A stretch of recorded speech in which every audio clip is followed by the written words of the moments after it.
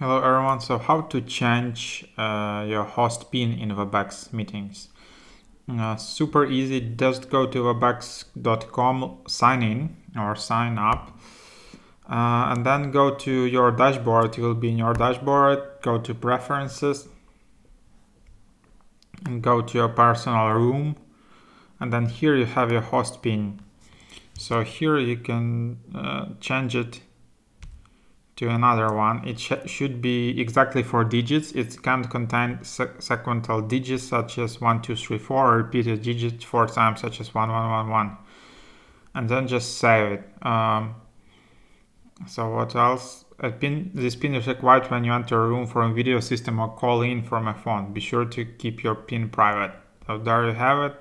Just tap save and then you will see your changes have been saved. So that's how it works. Thanks for watching.